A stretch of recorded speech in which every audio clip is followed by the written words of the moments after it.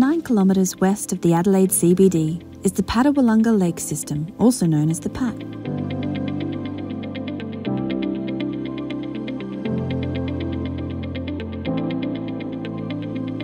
The main feature of the Pat is a 1.6 kilometre man-made ribbon lake running parallel to the coast. This main lake supports a healthy marine environment and is used for paddling, fishing, and other recreational purposes.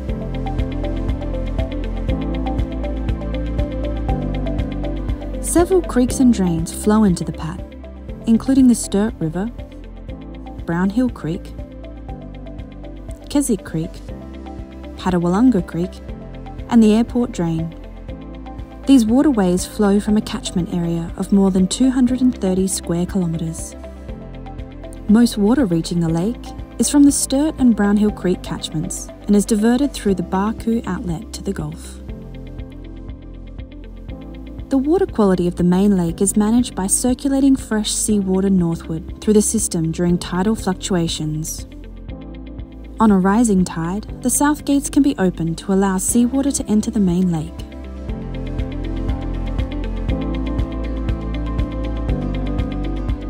As the tide falls, the north gates are opened to allow water to exit the system via the Barcoo Outlet.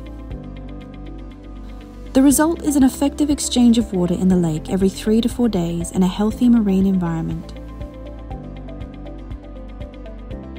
Water levels in the lake system fluctuate as part of its normal function within upper and lower limits. During severe weather, the south gates are kept closed and the water levels are dropped.